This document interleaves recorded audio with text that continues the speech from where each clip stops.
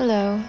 Let me take you through how I made myself some sleepwear sets during the last lockdown. This was my first take on a big project utilizing my leftover fabrics. It was a chance for me to experiment and figure out every stage of my production and then perform a long-term wear test for future improvements. Since this was filmed between June to August, I've had a couple months to test out these pajama sets on the daily. I've been monitoring the wear and tear and comfortability of it as well, aside from the varying difficulties when it came to the execution and sewing. And I have a few comments, but I'll share more on that later. Given that I was experimenting a lot with my patterns and finishes, different fabrics and techniques were used throughout. Here's how it all started. So my home clothes were wearing out due to daily wear during the lockdown, and I could use a few more pieces to add in the rotation. Tops, bottoms, and shorts. But since I've never had matching sets like these before, I had to make some smart guesses based on the references I'd seen and follow commercial garment production finishes at my disposal. I really liked the piping detail on the collar, sleeves, and pants. The collar shouldn't be too wide or too low, no lower than the mid-chest. The lapel should be longer than the top collar, which looks to stop by the collarbone, and the two collars should be roughly similar in width. The short sleeves will be nice slightly above the elbow or mid-bicep for me, and although I did make a pattern for full-length sleeves, there simply wasn't enough fabric for two tops, so I decided to only make short sleeves. As for the pants, both shorts and long bottoms would have an elastic gathering at the waist, but only the long bottoms would get the piping detail, as I could keep the shorts relatively simple for home clothes. Before I could move on to pattern drafting, I made an oversized torso block and matching sleeve. It's essentially a t-shirt block, but I based mine off the other pattern blocks I'd made. I'd extended out from the waist and drew a vertical line instead of creating that S-curve, and lowered down the armhole for more ease. Same thing I'd done before. After Toile and testing have been conducted and approved, I transferred the pattern onto the cardstock and cut it out. And while my initial selection of fabrics was pre-washed and hung out to dry, next came pattern drafting and cutting. This would see many developments and changes after a few rounds of testing with some similar scrap fabric. My first trial run in this pink fabric was to troubleshoot everything, from the haberdasheries I'd need, the fit and fall of the patterns, the sewing details and difficulties, the finishes, etc, etc. All I have left is to attach buttons to my little markings here. I did the buttonholes on the other side. These markings I made with an erasable pen, which will actually disappear with some heat, so I'm gonna put them in the iron.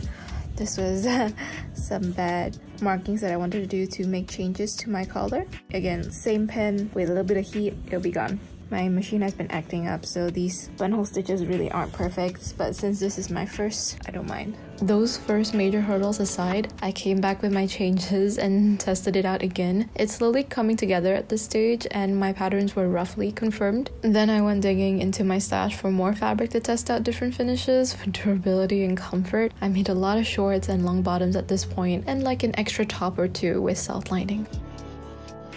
For some, I would overlock edges and press an open seam. Others, I'd done French seams. This is where I would stitch 0.5 centimeters, 3/16 of an inch with the wrong sides touching, meaning the right sides are outwards like a finished garment. Then I'd snip a little before pressing and stitching another 0.5 centimeters, this time with the right sides touching, so the seams end up on the inside. Commercially, the faster, more efficient way is to overlock the pieces together, so you've got a seam and it's finished. As for the hem of the shorts, I had done bias tape binding a few ways, hidden on the wrong side, used on the right side for contrast, and folded in half to sandwich the raw edge. However, both shorts and long bottoms had a raised waistband that was folded down to trap the elastic instead of a separate waistband piece. This was my way to work with the fabric limitations. It's one less pattern to cut.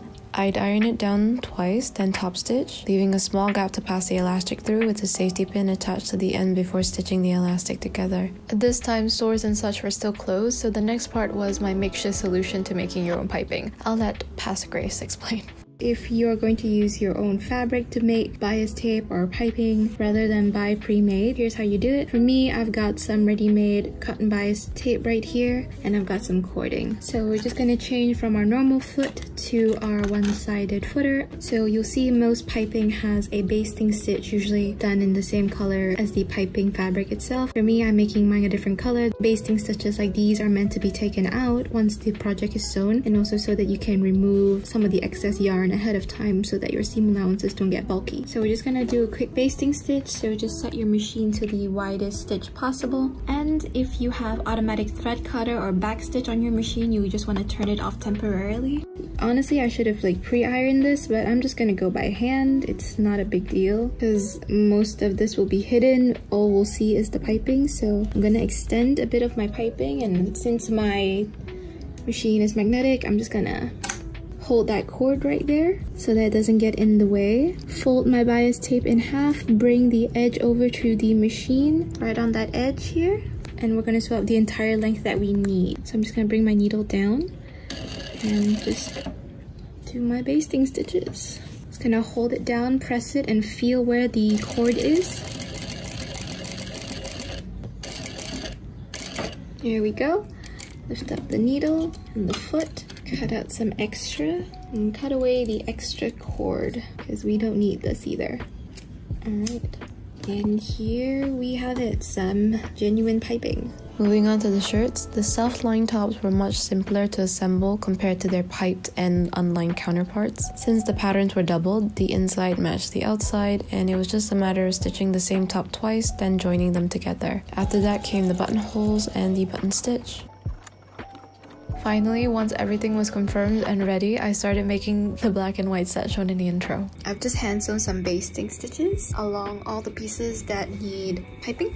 The top collar, the sleeve cuffs, the facings to the collar lapel, and then the pants. There are a few places that I've marked on this piping that I'm trying to avoid, where, you know, there's a seam, because that's just not pretty. So I've marked out my buttons as usual, buttons on the right and then buttonholes on the left. I've overlocked my edges where needed. I finished off the collar already, so I pressed it and I have cut off the excess seam allowance so that I can press it nice and flat and it can curve nicely. I've folded in my seam allowances for my hem cuffs. It will just make it a lot easier later when I'm sewing. When it comes to sewing on the piping, the cord or yarn at all seam allowances need to be trimmed off to reduce bulk. I'd remove some basting stitches from the piping ends, push out the cord or yarn, and snip off about 1 cm per my seam allowance and pin it in place before stitching.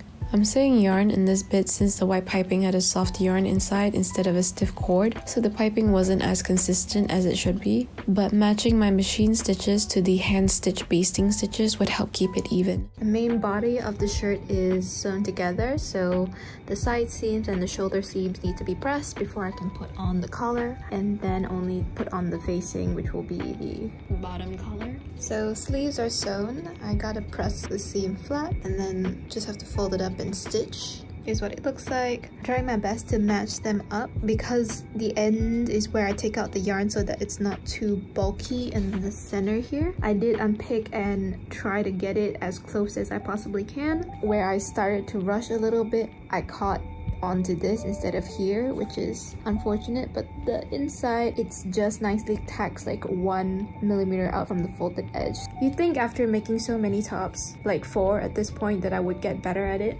So one sleeve has been sewn, and now I have to go and overlock it. Then it's done. Just have to make sure there's no puckering or anything before I overlock it, because that is a bit harder to undo.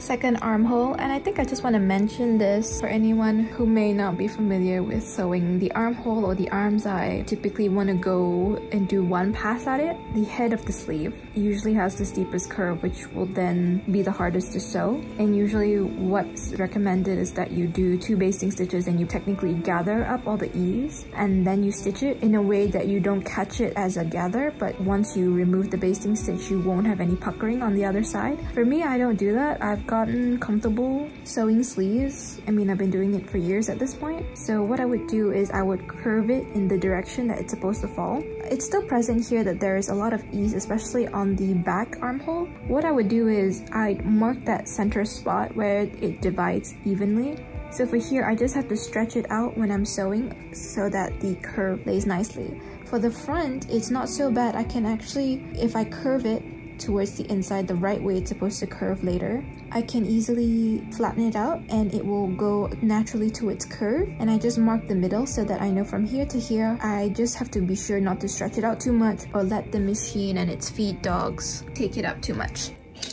Start my tack. And I'll go a little bit and check whether or not both seams match each other. After this pin, we're at the head, you can see how much ease there is here. So I'm just gonna lightly adjust it, bring it in, and stitch. The pins also indicate that at the bottom there is the shoulder seam, so it's open flat. So I just have to make sure I'm not accidentally folding it to the wrong side. Flatten the head, and sew according to the curve. This is the bottom of the front sleeve. That's where some easing is as well. I always stop the foot right before the pin because if it actually reaches it underneath, it can actually start to lift it and it will shift the fabric. Okay, and lastly, here's the collar. So I did a basting stitch and then I did my best to stitch in the ditch, and this is what it looks like on the underside. Once all the buttonholes and buttons were machine stitched on, it was time to wear them in for the long haul. After wearing them in for the last few months, I've stopped wearing the non-stretch pajama tops to bed since there's a lack of ease in the bust and shoulders to toss and turn comfortably in because I only extend it from the waist. The shorts and bottoms are on the daily rotation, but the shorts are just a little too wide for my liking. But the pajama bottoms I can live and sleep in every day. However, some are starting to split at the waist seams, so I'll need to mend those in time. But here's how I can improve a future pattern. I can slash down from the mid-shoulder seam to the hip and extend this oversized torso block / top pattern for more ease. And the shorts can be retraced from the pants block foundation, but this time with less extension on either side and without dropping the crotch.